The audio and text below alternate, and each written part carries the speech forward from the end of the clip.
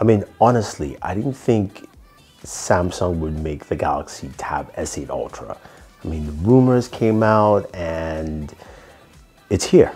Yes, no one expected a 14.6-inch tablet from Samsung, but this presents the best opportunity possible. And as you guys know, I love to game on mobile devices, and this is the right size device to do a lot of gaming on, especially if you don't have access to a TV.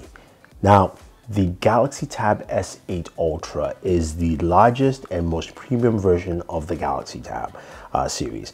And over the years, Samsung has really done a good job in improving what the Galaxy Tab can do. Now, this version, of course, runs the Snapdragon 8 Gen 1 processor, and that's the only version there is. There is no Exynos version, so if you're looking for that, you won't find it with this device. But it packs in so much more, right? You've got this 14.6-inch real estate, 2960 by 1840, something like that in terms of the resolution. It looks absolutely gorgeous. The display is nice, it is vibrant. This is what I call a wallpaper display. Yeah, you can go through like Thor wallpaper, you can have a Batman wallpaper, you can have an Ichigo wallpaper. Yes, links for the wallpapers down below, but honestly, just follow me on Pinterest. You'll find all my wallpapers there. This thing looks absolutely gorgeous, and it's just got a lot of real estate for gaming. And as you've seen, I've been gaming on this, right? Now, before we even get into some of that gaming, you guys want to know benchmarks. What are the benchmarks on this device? You guys know I don't like benchmarks whatsoever, but I'm going to give you the benchmark scores so you can actually see them for yourself. So we look at our Geekbench scores. This is our CPU benchmarks right here. You can clearly see what it stacks. Decent, nothing crazy on there. And then let's go ahead and check our compute scores. And compute scores, OpenCL, right here. And then of course we have Vulkan scores right here. Now, the reason why I'm giving no commentary is because I think benchmarks don't really matter. At least with a lot of modern smartphones, it's neither here or there, right? But we do have one more benchmark for you. This is of course Wildlife Extreme stress test. This is from 3D Mark, and this one is a bit interesting with the stability there at 69%. You can see the numbers a bit lower than what I would have expected from this device, especially because you've got something that's larger. Now, this device has an 11,200 milliamp battery. You also have storage options going from 128 to 512, from 8 gigabytes of RAM to 16. Now, this scores might be indicative of the model I have. I have the model that's 8 gigabytes of RAM, 128 gigabytes of storage, because I pre-ordered mine from Samsung, which was the 12 gigabyte version, and it got delayed. So I ran over to Best Buy to pick one up, and all they had was the 128. So that's all I can say, at least in terms of numbers and benchmarks. But let's take a look at some of those games. Now, we're starting off, of course, with our trio of standard games. We've got, of course, Call of Duty Mobile. Now, before we even get to that, what I'm going to tell you is that Android games don't necessarily scale too well visually on a device with such a large display. It's just a hard thing for it to do. And honestly, this display is pretty big. Can I hold it with one hand? Oh, look at that. I can hold it with two fingers actually. Whew, it's hard. But anyway, Android games don't necessarily scale well visually on this, not all of them. So Call of Duty is one of them that you can kind of see the artifacts, but I ran out of the max settings and I was able to get 60 frames per second. Now, you're seeing the screen recording of my benchmarks. Now, some of you said I don't use the right tools. That is Geekbench, and that is a professional tool. I was getting 60 frames per second, so I'm going to kind of show you this way so you get a good idea. Now, the next game, of course, is PUBG Mobile. Now, PUBG Mobile able to run at Smooth Extreme to get 60 frames per second on there, and Smooth Extreme ran well, no issues whatsoever. And we also ran here on Ultra HD Ultra, where we got 40 frames per second. So it's matching what you get with your standard smartphones. Then we, of course, checked out Black Desert Mobile, and Black Desert Mobile runs at 45 frames per second, pretty much set and locked at that in terms of just the gameplay elements on it.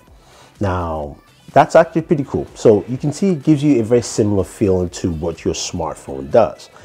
Then we move over to Real Racing 3. Now, Real Racing 3, the reason I picked this, of course, is to check out the refresh rate, 120 hertz refresh rate on there, and we're able to get 118 to 120 frames per second while gaming, using playing Real Racing 3. So that is actually good. Now, Genshin Impact. We know Genshin is just not optimized. Doesn't matter what system you use, unless you're, of course, using a dedicated gaming phone. Now, I've thought, okay, this is a tablet, which you can, of course, do more with in terms of just maybe clocking it higher, and you've also got a bigger battery and all that fun stuff. But in terms of frame rates, I actually got 45 frames per second.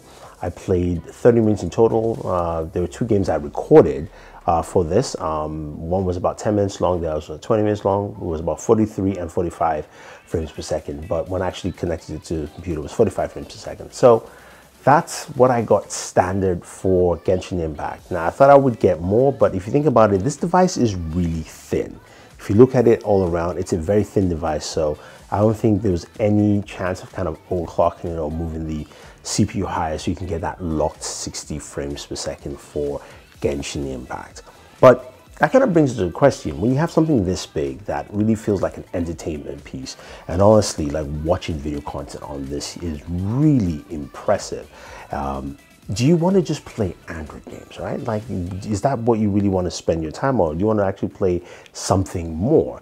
And I think this is the exact tablet size for your game streaming services, whether it's Stadia or Xbox Game Pass. Now, speaking of Stadia, I wasn't able to actually play any of the games of Stadia. They must be just something that needs to be updated, because I can launch the app, but once I actually start playing the game, I can hear everything, but the screen just turns black. So that's something that gets fixed for the Galaxy Tab S8 Ultra. And maybe just the screen size just not supported at this point in time.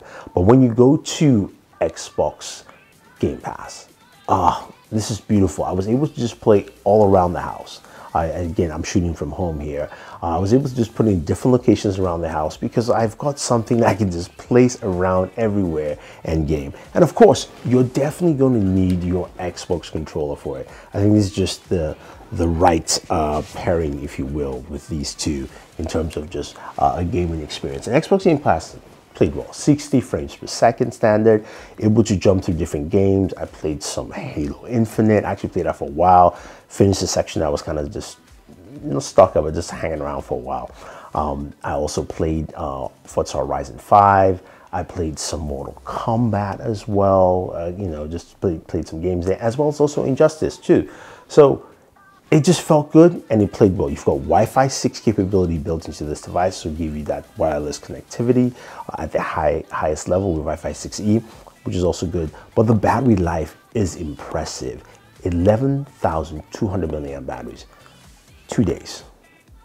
I literally used it for 2 days before I charged. I mean, gaming, testing, all that stuff on there. That was, to me, truly impressive with this device. Now, some of you are going to ask, what about temperatures? The reason you're not seeing the temperature gun here is because I didn't feel anything.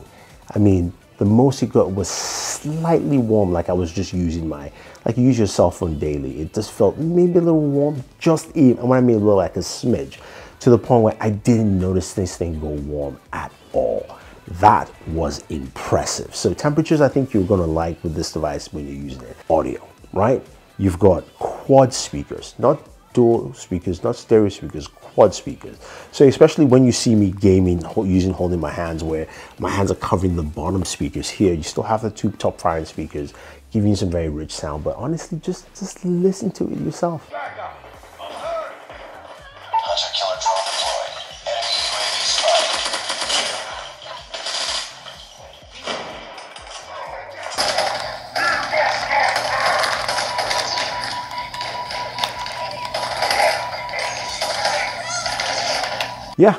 Yeah, it is impressive. And I almost forgot to mention the dual front camera. Yeah, you've got a notch on the device. And when Samsung announced it, I was going to actually complain a bitch about it, but I kind of almost skipped the whole video without actually mentioning it, and I haven't paid attention because at least this has a lot of functionality here.